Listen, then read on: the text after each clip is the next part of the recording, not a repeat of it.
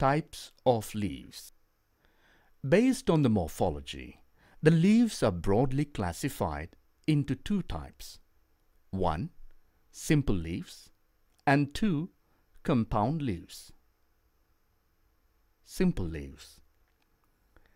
The leaf lamina is either lobed or unlobed.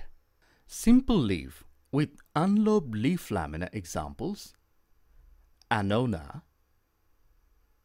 Psidium. Simple leaf with lobed leaf lamina in which lobes are arranged in pinnate manner. Example: Brassica. Simple leaf with lobed leaf lamina in which lobes are arranged in palmate manner. Example: Passiflora, Gossypium.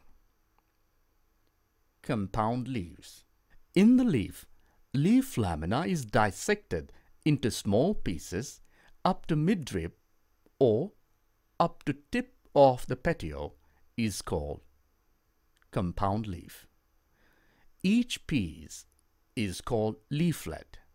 Leaflet differs from a leaf by not having axillary bud. These are of two types: 1. Pinnately compound leaves, and 2. Palmately compound leaves. Pinnately compound leaves. In a compound leaf, all the leaflets are arranged on a common axis called rachis. Is called pinnately compound leaf. Based on the number of branches on the rachis, the pinnately compound are of four types: 1. Unipinnately compound leaf, 2. Bipinnately compound leaves, 3. Tripinnately compound leaf, and 4. Decompound leaf. Unipinnately compound leaf. In pinnate compound leaf, all the leaflets are arranged directly on one rachis, that is, primary rachis, is called unipinnate compound leaf. Rachis is unbranched. Depending upon the number of leaflets, it is of two types: 1. Peripinnate, and 2. Imperipinnate. Peripinnate compound leaves. In this, leaflets on the rachis are even numbered, and the rachis terminates into a pair of leaflets. Example: Tamarindus. Imperipinnate compound leaves. In this, the odd numbers of leaflets are present on the rachis, and the rachis ends with single leaflet.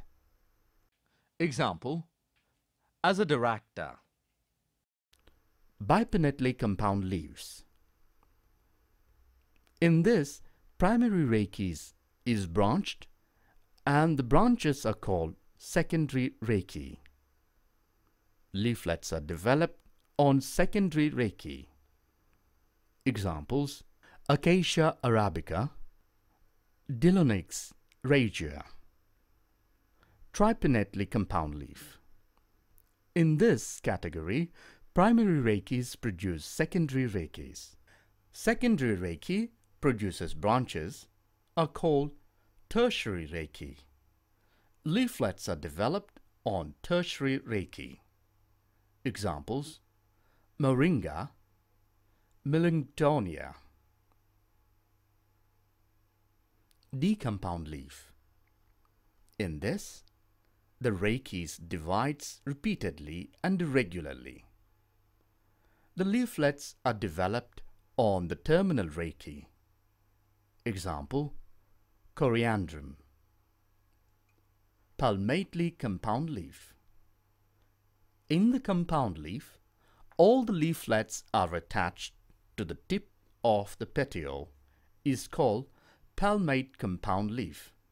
Depending upon the number of leaflets, the palmately compound leaves are divided into following types: Unifoliate compound leaf. One leaflet is present at the junction of the winged petiole and leaflet. One or two leaflets are produced, but they are not developed.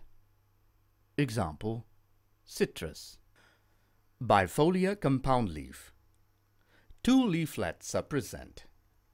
Example, Hardwickia. Trifoliate compound leaf. Three leaflets are present. Example, Igli marmelos.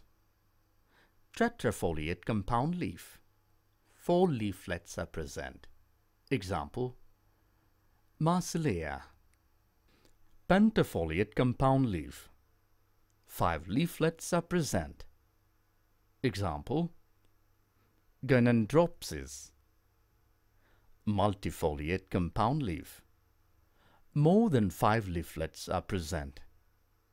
Example, Ciba pentandra.